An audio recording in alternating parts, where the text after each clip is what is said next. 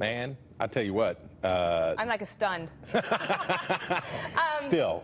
This is what I want to ask you. When we did the podcast TV show last Sunday, we talked about how it was 596 days since the first presidential candidate said he was going to run, and that was Ted Cruz. And because I have a British husband, yes, quite so. Campaigns around the world aren't necessarily as long as ours, and some people wonder, why do you do it this way, where you have a campaign almost for 2 years for President of the United States? Because I know you're tired, I'm tired, everybody worked really hard, the nation's tired of it, but do you think it's about the right amount of time? Well, I think that you could probably execute a campaign in a much shorter period of time, because in about 6 weeks or 8 weeks, so most of when we look at the exit polls, most of the people decide long before. So they get locked in. You could call an election for 6 weeks from now, and 80% of the vote is already spoken for without candidates, right? Okay. A Republican versus a Democrat. And then the question is, for that other 20 or 25% of the vote, where do they fall? Could they figure it out in 6 weeks? Probably. But who cares? Because you know what? Free speech is a thing. And what the Supreme Court has ruled, and what we have ruled in our hearts, is that we should not ever consider the idea of limiting people's opportunities to speak out. Somebody has probably already decided that he's going to run for president. Somebody has probably already declared. Probably that same person. Right, exactly. And in 2020. And there's nothing wrong with it, right? Let him go. Let him go. Well, and you are auditioning or you want the biggest job in the world, the leader of the free world. You want to be the CEO of the United States of America. But there is something to be said for, and I do believe this is true, as we move forward, celebrity name recognition, basically the way it works in politics is, used to work in politics, you get a record and then you get famous. And the way that you get famous, you know, you're famous in your own state, or you're famous where you have been governing or working, and then it costs a lot of money. You have to raise a lot of money to become famous in the whole country. And you have to become famous in the way that celebrities are famous. Barack Obama is a very good example. A guy who had a high profile, but outside of Illinois, probably not known that much. By the time he is... But when he gave the convention speech for the Democrats in 2004, everyone was like, wow, who's this? I remember I got to meet him in February 2005. We went to the Gridiron dinner separately, but we were sat at the same table across from each other with USA Today, and it was my first time going to that dinner.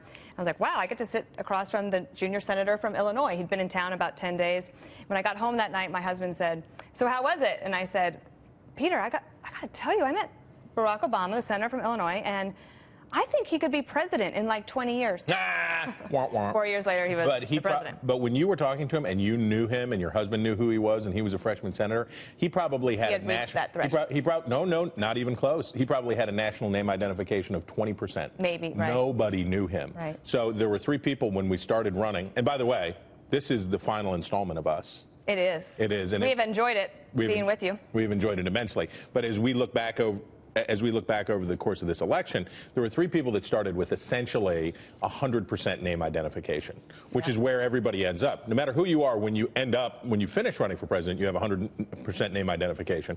But the 3 people were Jeb Bush, Hillary Clinton, and Donald Trump. And the question about the future, and the question going forward is there going to be time in our media culture, in what we're doing, is there going to be time for people to get to 100%, or does the future belong to people who are already famous? That's interesting. I wanted to ask you about, obviously, the end result. We've had a dispute on the podcast and on the show, because you've made fun of me for a while. Last May, I said that I could see a scenario, because Donald Trump was so popular, that he could win the popular vote but lose to Hillary Clinton in the Electoral College. But I mocked you. You mocked me. Yes. And so now, it ended up that the reverse was true. Right. Hillary Clinton won the popular vote, hitting her target, and that was about the national polls. Right. But she loses in the Electoral College. So 4 times in American history now have Republicans won the presidency through the Electoral College, but not won the popular vote. Democrats are reminded of this, and then they do stuff like march down 6th Avenue in New York. And Philly and Los Angeles, Chicago. And they're angry. They're like, what's this Electoral College you speak of? Electoral College, this is so bad.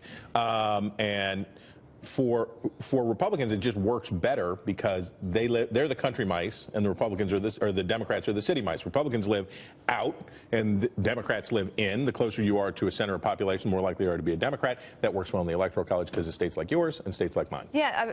So growing up in Wyoming, I remember my grandfather would say, you know, there they go, carting off all of our energy resources to the coast so that they can benefit. But he would always say, he said, but we have a voice. And the voice is that we have 2 senators. You know, the representation from Wyoming, I think, has always been superb. Was Wyoming the most Republican state this cycle? Yes, at 70%. The second was? West by God, Virginia. At 69%. And the third, for our producer of The Five and Sean Hannity, Porter Berry, Oklahoma, was 68%. Good at being Republican, but not maybe the best. Right. Sorry.